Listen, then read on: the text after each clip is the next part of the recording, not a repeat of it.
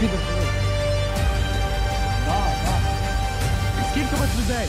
Там далі ще є люди. Скільки людей? Більше роти. Більше роти?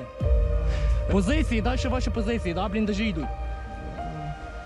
Скільки звідси метрів? Не понял. Ти його бачив взагалі? Він, сука, ліпьоха.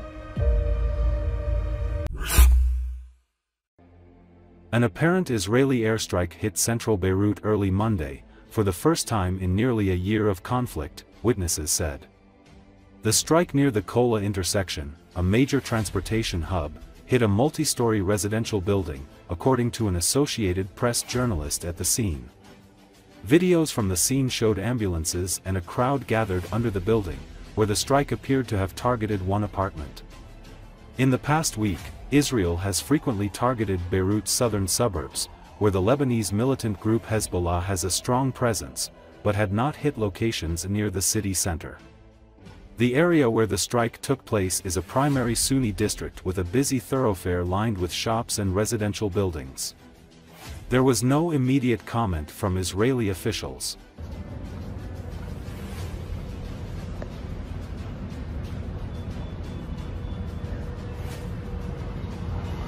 يا هلا هاي ضربوا الكل هلا شباب خليكم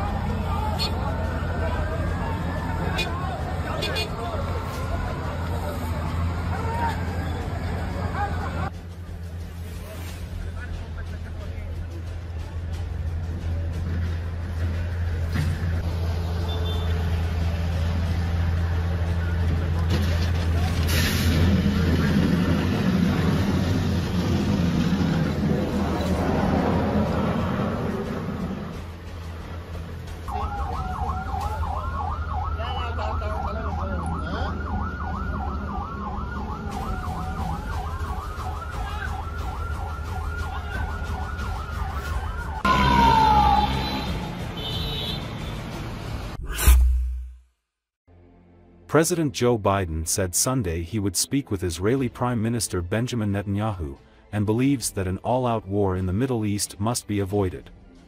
It has to be, Biden told reporters as he boarded Air Force One for Washington. We really have to avoid it. The president's statements come as Israeli airstrikes across Lebanon killed dozens of people on Sunday. He would not say when he planned to speak with Netanyahu. The White House sees the death of Nasrallah as a huge blow to the group. At the same time, the administration has sought to tread carefully as it has tried to contain Israel's war with Hamas, which, like Hezbollah, is backed by Iran, from exploding into an all-out regional conflict.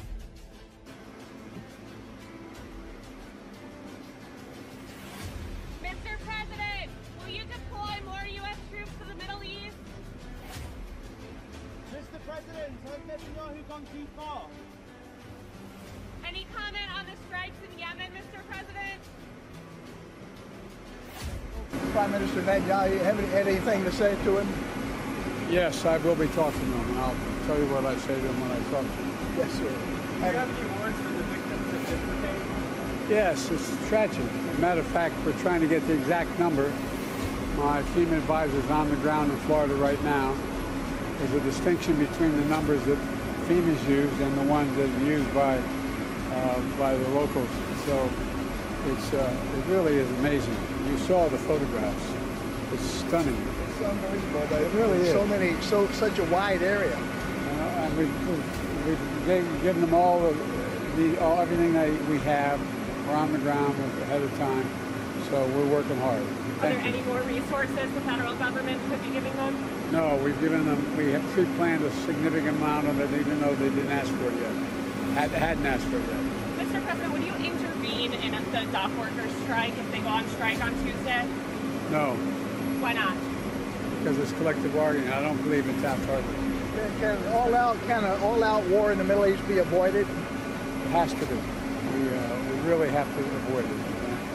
We've already taken precautions relative to our embassies and personnel who want to leave, but We're not there yet, but we're working like hell with the French and many others to see the good work. Thank you. How hopefully it's a ceasefire.